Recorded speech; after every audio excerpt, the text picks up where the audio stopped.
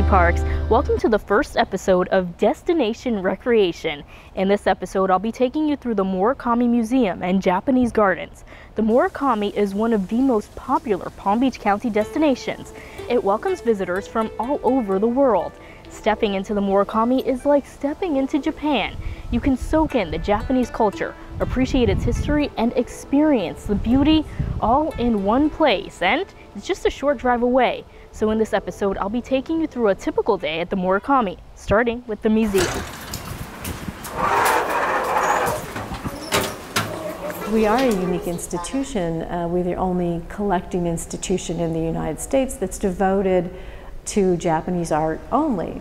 We have about 4,500 square feet of gallery space divided into three different galleries: the main gallery, the Miyazu gallery, and the Kanken gallery. We can present materials from archaeological periods to contemporary art, both from Japan and from artists working in the US and other countries in the world. Joy takes us through some pieces in the current Above the Fold exhibit. And in his work Pantasia, he represents one of his techniques of origami, which is these triangular pieces of paper all folded, interconnected. They look like a unified organism. A piece by Richard Sweeney in our exhibition, Above the Fold, represents a more three-dimensional sculptural approach to origami. The museum devotes this space to recent acquisitions, whether it's donations or purchases, and showcases a variation of media. Pieces of from different periods of time, contemporary, things that might be considered fine art, and things that might be considered anthropologically, ethnological pieces, or folk art, some people might say. The original museum building, the Yamato-kan, also features two exhibits. What you can see in that space now is an exhibition called Japan Through the Eyes of a Child, and you can see a section devoted to the history of the Yamato colony, and with the focus on George Morikami and the other colonists. A little history about the Morikami. In the early 1900s, a group of young Japanese farmers came to the area and formed an agricultural colony called Yamato. The colony failed and almost all of its members went back to Japan.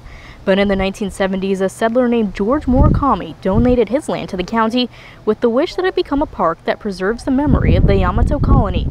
Palm Beach County opened the Morikami Museum in 1977. The gardens were added to the grounds in 2001, and it's become a very significant cultural hub ever since. So let's go check out those gardens.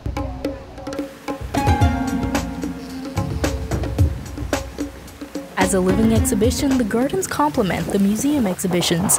Exhibitions and collections rotate every few months. The garden's landscape architect designer Hoichi Kurisu ensured that no matter where you stand in the gardens, you have a beautiful vista view. There are 6 historical gardens on the Morikami property.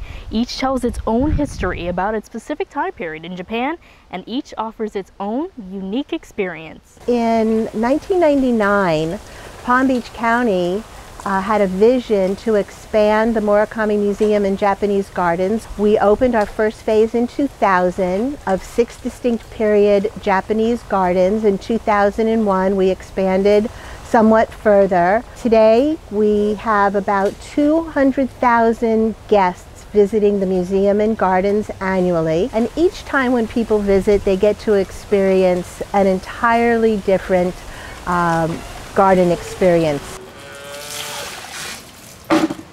All exhibitions on Morikami property are given special care daily by Morikami staff, from meticulously raking and caring for the gardens to talking to guests about every aspect of the exhibits. We have flowering gardens, which are generally rarer in Japan. We have most of our gardens that focus on the elements of rock and water. So you go through some of our rock gardens, and you'll experience some of our waterfalls as you experience the gardens. The Morikami hosts a number of events throughout the year. There's the Lantern Festival in October, Hatsume in spring, and Oshigatsu, which celebrates the new year. At all of these festivals, you can enjoy Japanese cuisine, drumming, music, ceremonies, and more to help you celebrate and appreciate the Japanese culture. Because you will get hungry exploring everything the Morikami has to offer, luckily there's an on-site cafe called the Cornell Cafe, and it's located inside the museum building. It offers everything from rolls, sushi, tofu, noodles, and more. We're going to enjoy our lunch, but thanks for watching Destination Recreation. For more information about PBC Parks and the Morikami Museum and Japanese Gardens, visit pbcparks.com.